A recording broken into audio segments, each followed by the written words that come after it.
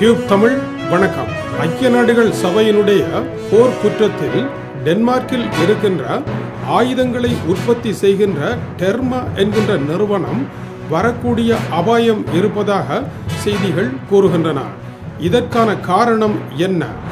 Yemen என்கின்ற மத்திய கிழக்கில் இருக்கின்ற நாட்டில் நடைபெறுகின்ற போரில் அரபு எமிரேட்ஸ் என்கின்ற நாட்டிற்கு அவர்களுடைய 24 குண்டு வீசும் விமானங்களுக்கான ஏவுகணைகள், அந்த விமானங்களை நல்ல முறையில் பராமரிப்பதற்கான கருவிகள் மற்றும் கப்பல்களுக்கான உபகரணங்கள், டிராடர்கள், இலக்கு தவறாமல் ஏவுகணைகள் விமானத்தில் இருந்து மக்கள் மீது அல்லது இலக்குகள் மீது தாக்குவதற்கான வழிமுறைகளை மிக கூர்மையாக செய்வதற்கான கருவிகளை ஏமன் நாட்டு போருக்கு இவர்கள் வழங்கியிருக்கின்றார்கள்.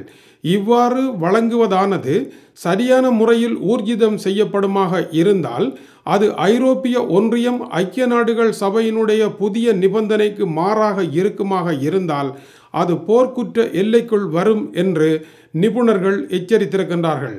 ஏமன் என்கின்ற நாட்டின் மீது தொடர்ந்தும் போரை நடத்த முடியாது. அந்த நாட்டில் 28 மில்லியன் மக்கள் இருக்கின்றார்கள். அவர்களில் 80% பட்டினியில் கிடக்கின்றார்கள். அவர்களுக்கான உணவு உதவி ஸ்தாபனங்களினால் மட்டும் வழங்கப்படுகின்றது. அவர்களினால் வேலை செய்து தங்களுடைய தொழில்களை மேம்படுத்த முடியாத வகையில் எல்லாமே உடைத்து நிர்மூலம் செய்யப்பட்டுவிட்டன.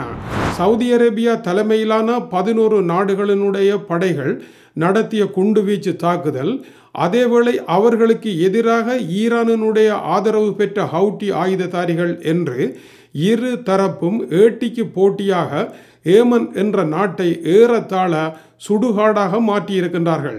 2,30,000 பேர் இதுவரை கொல்லப்பட்டு விட்டார்கள். சிறு பிள்ளைகள் ஆப்பிரிக்காவில் முன்னர் நாங்கள் பார்த்ததை விட மிக மோசமான நிலையில் பாதிக்கப்பட்டு ஒரு நேர உணவு கொடுத்தாலே உயிர் பிழைக்க வேண்டிய சூழ்நிலைக்கு தள்ளப்பட்டு இருக்கின்றார்கள் என்றும் அவர்களுக்கு உதவ ஆளில்லாத ஒரு பெரும் இடைவெளி நிலவுகின்ற நிலையில் அத்தகைய ஒரு ஏழை நாட்டில் நிற்கதியாக நிற்கின்ற மக்களின் மீது குண்டு வீசி படுகொலை செய்வதற்கான உபகரணங்களை ஒரு பணக்கார நாட்டில் இருக்கின்ற நிறுவனம் தொடர்ந்து வழங்கி இருக்குமாக இருந்தால் அது சாதாரண விடயம் அல்ல என்பது இதனுடைய கருத்தாகவும் இவர்கள் பயிற்சி வேறு வழங்கியதாகவும் தெரிவிக்கப்படுகின்றது. மேலும் ஏமன் நாட்டில் சவுதி அரேபியா உட்பட சுனி முஸ்லிம் நாடுகள் பாடசாலைகள், வைத்தியசாலைகள், மக்கள் கூடுகின்ற சந்தை பகுதிகள், அகதி முகாம்கள் என்று சகல இடங்களிலும் குண்டுகளை வீசியிருக்கின்றார்கள். சர்வதேச போர்க்குற்றம் என்று ஒன்று இருப்பதை இவர்கள் அறியாத மனிதர்கள் போல நடந்தும் இருக்கின்றார்கள். அங்கிருக்கும் அகதி முகாம்களின் நிலை மிக மிக மோசமாக இருக்கின்றது. உணவு இல்லை. உணவு வருகின்ற வழிகள் அனைத்தும் அடைக்கப்பட்டு விட்டன. இந்த நிலையில் மின்சாரம் இல்லை, மருந்துகள் இல்லை. அன்று வன்னியில் இருந்த மக்கள் எவ்வாறு உணவு, மின்சாரம், மருந்து எல்லாம் இல்லாமல் ஒரு நீண்ட போரின் பேரழிவிற்காக திட்டமிட்டு தடுக்கப்பட்டதாக குற்றச்சாட்டு முன்வைக்கப்படுகின்றதோ அதுபோன்ற ஒரு செயல் இங்கு நடைபெற்று இருப்பதையும் காணக்கூடியதாக இருக்கின்றது. உணவு இல்லை, மருந்து இல்லை, அடுத்த நேர சாப்பாட்டிற்கு வழி இல்லை. காலை பொழுது எந்தவித நம்பிக்கையும் இல்லாமல் அந்த மக்களிடையே விடிந்து கொண்டு இருப்பதாகவும் அங்கிருந்து வரும் செய்திகள் கூறுகின்றன. இந்த நிலையில் அப்பகுதியில் கொரோனா மட்டும் வெடித்து விடுமாக இருந்தால் கட்டுப்படுத்தவே முடியாமல் போய்விடும். ஏனென்றால் கொரோனாவை எதிர்கொள்வதற்குரிய உடல் வலு இன்று அந்த நாட்டில் யாருக்கும் இல்லை என்பதுதான் யதார்த்தமான உண்மையாக இருக்கின்றது. ஜெர்மன் டென்மார்க் எல்லையை திறக்க வேண்டும் என்று டென்மார்க்கினுடைய சுனஜூலன் பகுதியிலே ஆர்ப்பாட்டம் ஒன்று நடைபெற்றது. டென்மார்க் ஜெர்மன் எல்லை பகுதியை ஜெர்மனி தனது பக்கத்தில் எதிர்வரும் ஜூன் 15 திறக்க இருப்பதாக அறிவித்திருக்கின்றது.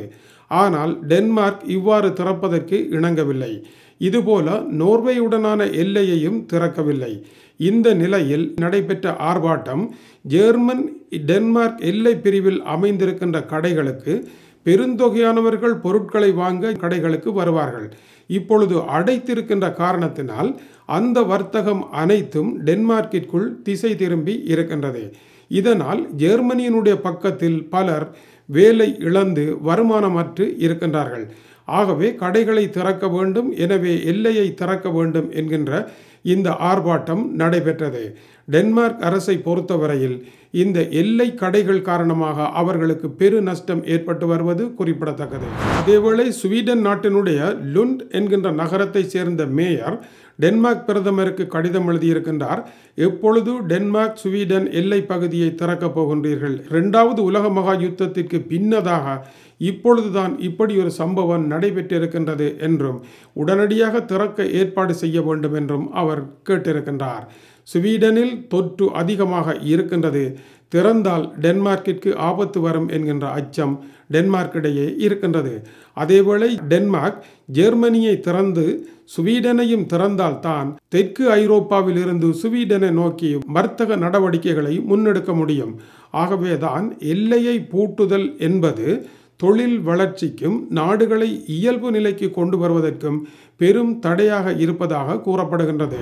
மறுபுறம் மூளையில் இரத்த கசிவு நோய் காரணமாக டென்மார்க்கில் வைத்தியசாலைக்கு வருபவருடைய எண்ணிக்கை பொதுவாக அதிகமாக இருக்கும். கொரோனா வந்த பின்னர் அந்த எண்ணிக்கை மிக மிக அடிமட்டத்திற்கு படுத்து விட்டதாகவும் எதற்காக மூளை இரத்த கசிவு வராமல் இருக்கின்றது என்பது ஆச்சரியம் தரும் ஒன்றாக இருப்பதாகவும் செய்திகள் தெரிவிக்கின்றன. இது டியூப் தமிழ் காணொளிக்காக டென்மார்க்கில் இருந்து கீசே துறை. வணக்கம் உறவுகள்.